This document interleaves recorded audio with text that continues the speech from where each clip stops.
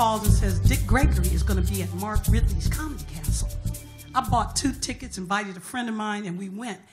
I took him a little bag. It had a Michigan apple and an organic orange, and it had a DVD of a storytelling performance, and it had a thank you card thanking him for his service to America, to the country, to the world, in every area, health, all kind of health, laughter, everything.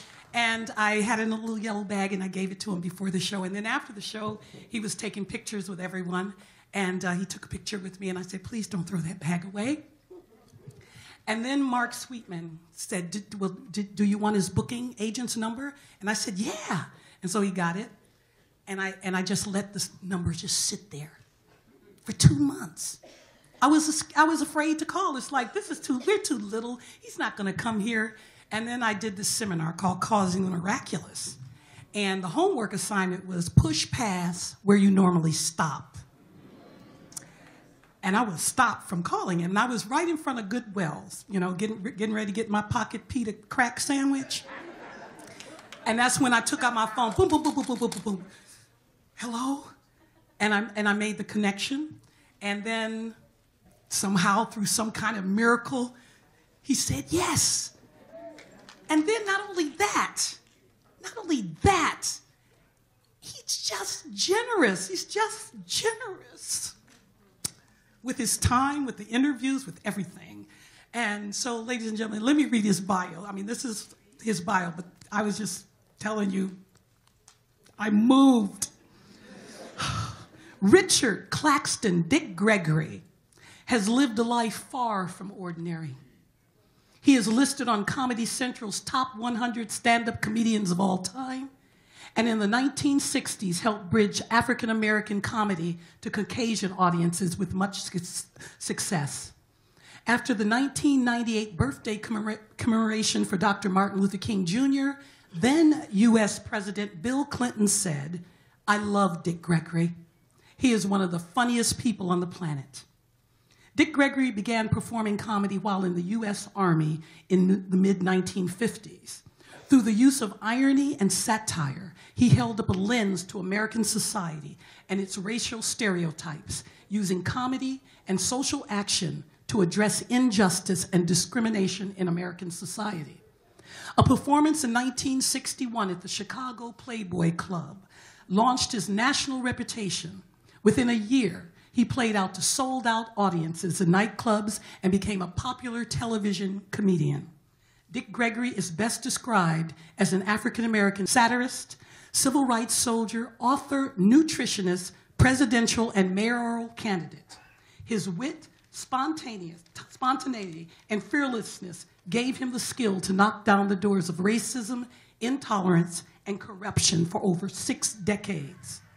A close friend of Martin Luther King Jr., Malcolm X, and Medgar Evers, Gregory was politically engaged to a degree no comedian has ever been before or since. Gregory was a regular on the front lines of Birmingham and Selma, where he was jailed, beaten, blackballed, and forever changed.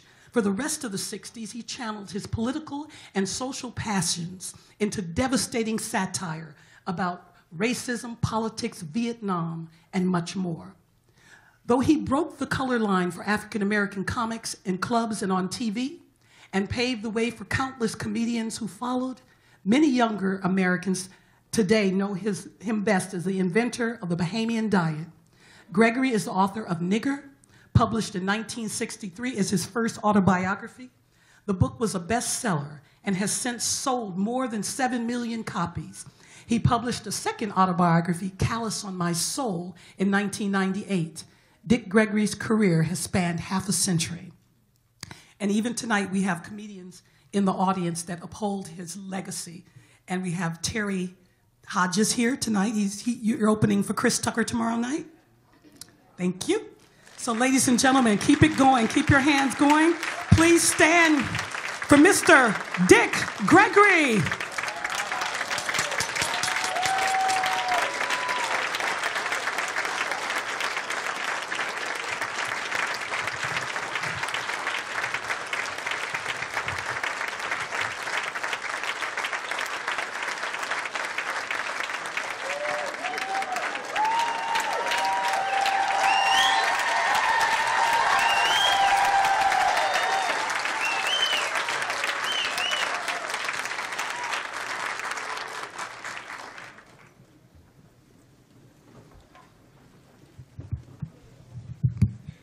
Let me say thank you.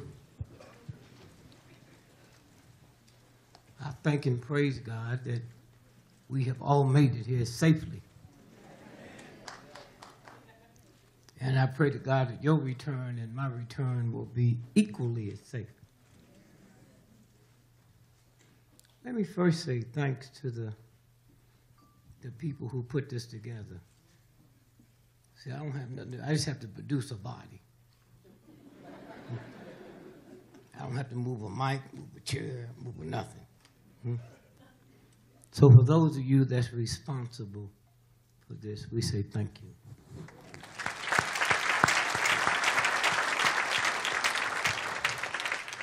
Secondly, let me say thanks for the invisible people that make this happen. The people at the airport, the people that came and met me. If you ever been to an airport on a rainy, snowy day and the planes are canceled, you ever had that happen? And the next thing you know is 2 o'clock in the morning and they ran out of all the lies.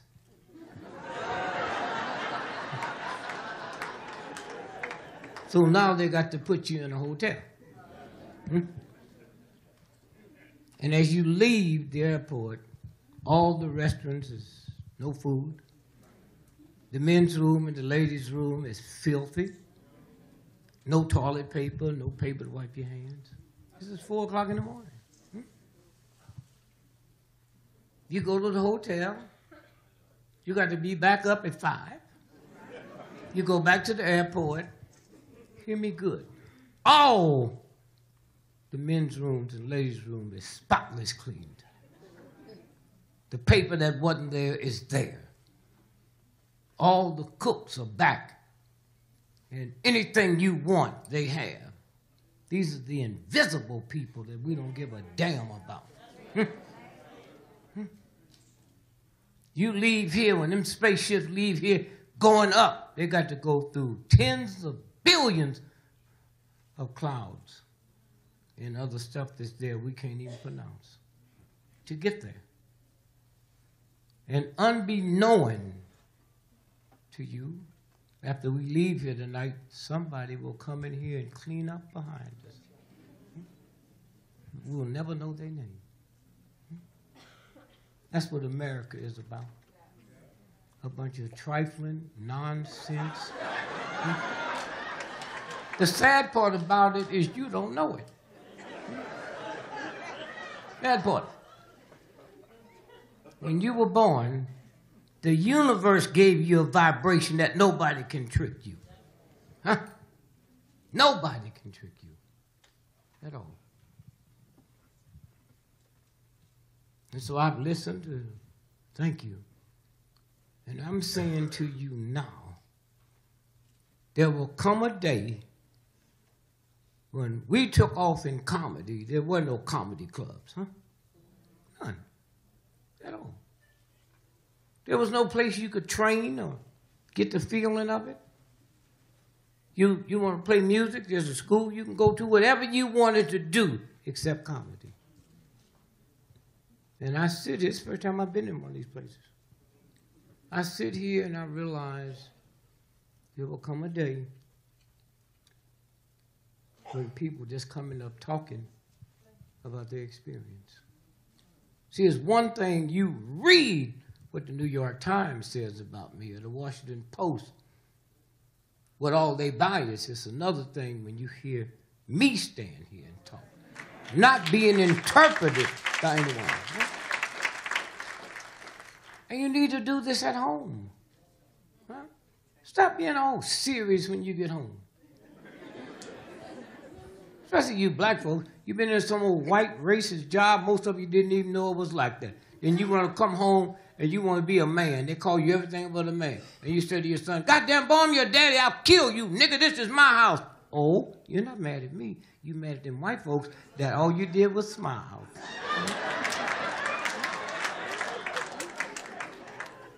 It's a game they play. Your father, Watch, everybody came there. That means he was a trifling nigga when he was young. And think everybody else come to get his daughter be like him. That's what it's about. See, you older folks think y'all got wisdom. You ain't got a damn thing. How you got wisdom when a cop can shoot your son in the back of the head and you don't do nothing about it, huh? How you got some kind of wisdom when you go to war for the same country that enslaved you and then bring Korean Germans over here? And did y'all see the story 2 weeks ago where they found out it was hundreds of Germans found getting Social Security? Okay? And you black folks just sit around like you a wimp on a log. Huh? And so you got to quiet. That's what we're talking about. Quiet your spirit. So you can hear the real God, not the church. The real God. Now let me say something. I'll be saying something about white folks tonight, and you white folks don't get uncomfortable. I will not be talking about you.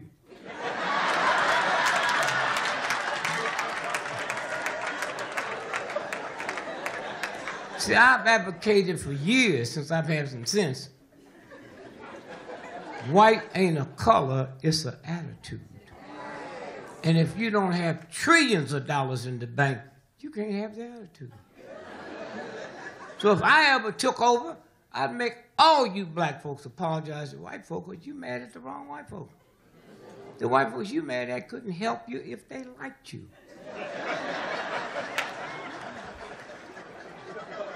See how it works? And some of you white folks, y'all need to get you some real Negro friends. Some young ones that ain't gonna lie to you.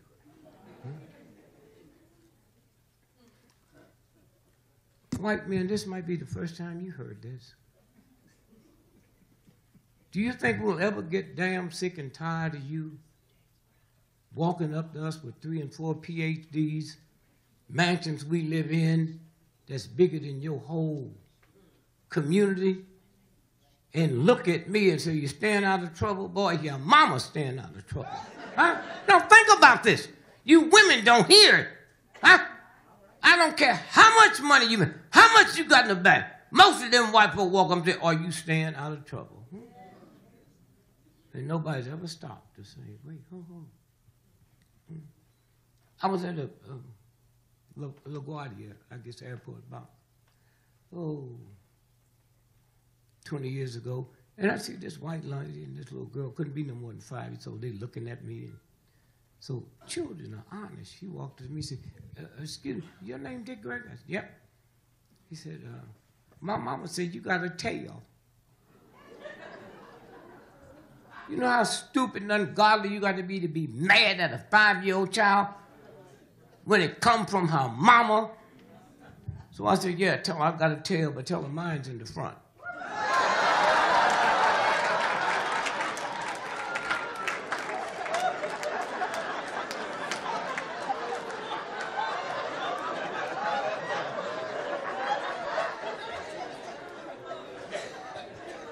I was looking at all that snow out there in Buffalo, New York. Buffalo, New York. They talk about more that the football game got to be canceled than the 10 people that died. And the people that's trapped in the house. That's the America we live in. And y'all can play all your games. There is a universal God, not the Catholic Church or the Baptist Church, that put the whole planet together. And let me hip some of you old folks that need to be hip. There are more stars in the sky than grains of sand on planet Earth. That's who made you. Susan Roe didn't make you. Susan Roebuck didn't give you nappy. God gave you nappy hair. And you the only woman on the planet that wear all kind of wigs, all kind of cover, and you don't know something's wrong with you? Huh? That got you believing you ugly?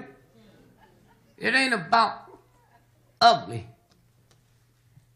It's about beauty. they have you locked up on glamour. Glamour. It's a big difference between glamour and God's beauty. Somewhere. I married a little old country girl. Smart. I met her at the University of Chicago. Well, she met me. Oh, they just loved her. Oh, she worked for the top people that have messed this world up. Right? That's who she worked for. She didn't know what they were doing. Schultz, Dr. Stigler, huh? The statistics that they use now come from Dr. Stigler. They go all over the world. They had to call Lillian. What do I have to do today? What do I have to do today? So then when Stigler published his first book, he called the house and said, I sent a copy of the book you get. I said, yeah, it said to Lillian Gregory, the real author of this book. I said, come on, man, you bullshit. She ain't wrote nothing. She organized your work. Then when he gets a Nobel Prize for it, he calls the house. Said, they're going to like you and your wife to come to Oslo. And no, you did that, man. I barely know how to spell statistics. But whatever they are, I didn't tell him this, they got to be messed up. Because nothing came out of the University of Chicago that was good. It's a game. So these little children, listen to your children now. Because they be saying all kinds of things about your dumb ass. And the reason they won't say it to you, they know you so ignorant and messed up, you would hit them. When I was 9 years old, my mother said something I didn't like, and I called her a real dirty name, bitch.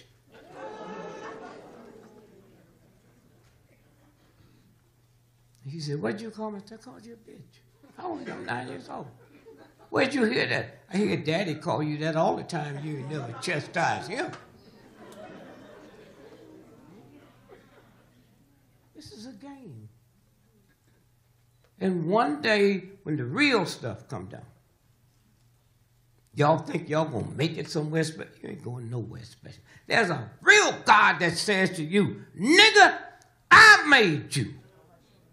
Not the Ku Klux Klan. And if you think I'm going to sit by and let you reduce yourself below the dignity that I gave you just so you can feed your family and pay you, I'll destroy you from the inside. That's the real God talking. Huh? That's no Klanner. Did you ever dawn on you the same God that created the Ku Klux Klan and the slave owner also created you? Are you aware that the same God created the Germans, created the Jews? Now, if you can't figure that out, then you're in trouble. Huh? And maybe through a set like this, where you can come and hear the talking word and then go home and put your family together and do the talking word. And make somebody else the hero other than some jive entertainers or athletes. That's the biggest game of bullshit in the world.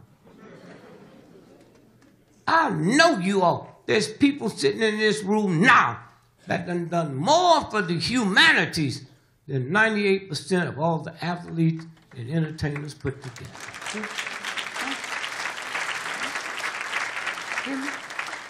This is a game they play. I called Bill Cosby. They said, man, I never been to law school. I sure would like to be your lawyer. No, did you see what that white woman 2 days ago said he carried me to his house and gave me some wine and gave me this pill? What trifling hoe is you going to take a pill? Huh? That's somebody you don't know and swallow it? And you going to come to me with some credibility? It might have happened, but what you telling me? I have no respect for that, and I'm a father with 7 daughters. Huh? But you took a pill from a stranger? Huh? And then wonder what happened? Why don't y'all be laughing? Y'all done something that just wasn't a pill. Have you ever woke up the next day and say, I wonder what got into me last night? I did.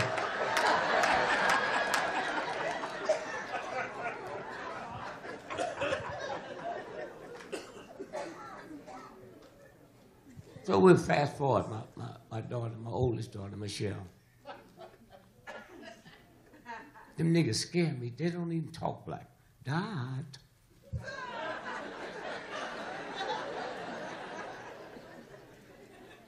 He said, Mother told me to find out if you had some time that I could do an interview with you. Yeah, she said, well, we're doing an interview on the family, whole class. And you could do it on one or two things, the family, or you could do it on the astronauts. So I said, you want to do it on the family? Okay, she gets a little note. She's 6 years old, you know. Dad, how did you propose to Mother? I said, Michelle, me and her got married on February the 2nd, and you was born March the 28th.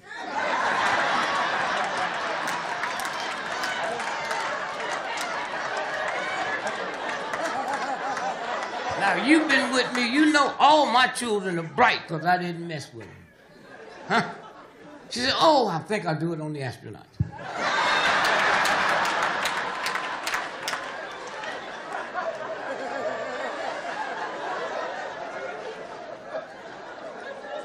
All my children is bright because I told them education ain't nothing. Huh? Nothing.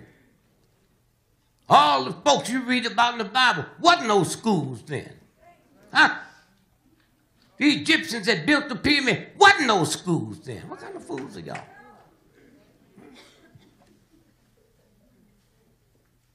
Napoleon had the greatest army at the time in the history of the planet. And he went to Napoleon, but them niggas don't even make matches. And beat up his whole army. Took their stuff, they didn't use, they threw it in the ocean. And then the real people came in.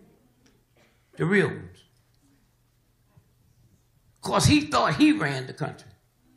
The real white boys came in and said, he said, let me explain to you. No, you can't explain to me what happened. Just get out of here and go home. We got the scientists in here. So they went back and Napoleon said, what happened? He said, voodoo. You know why you're laughing? Because they tricked us all and make us believe voodoo is something. Voodoo in French is a French word, spiritual Adam. You can't see. Neither one of them would translate to Uncle Tom. Y'all can play all your games about Uncle Tom if you want. But one day you better figure it out. A tomboy is a tough girl. A tomcat's a tough girl. When it come my turn, this thug that made it weak and y'all buy that. Uncle Tom is a shapeshifter. Okay? But here's this white boy that come over here, and you listen to him. I mean, the one clue you should have jumped off on, Columbus didn't discover America. The boy got lost. I was born on October the 12th. I've done more to discover America than he did.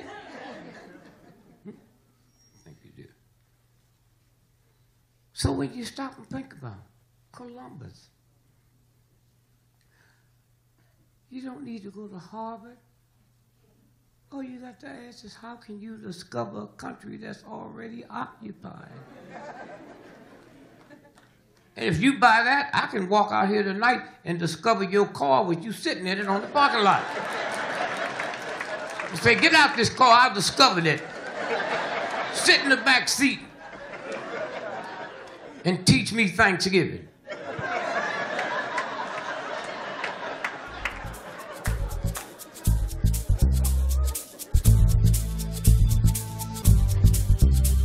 The universal God is not in the business of making fine booties or fine lands. George Washington wasn't beating up the British for the right to open up a college, for a right to be free. The song don't say, give me education or give me death, they give me liberty or give me death. So all you black folks sitting here think you free. You ain't free. Huh? You have never been liberated.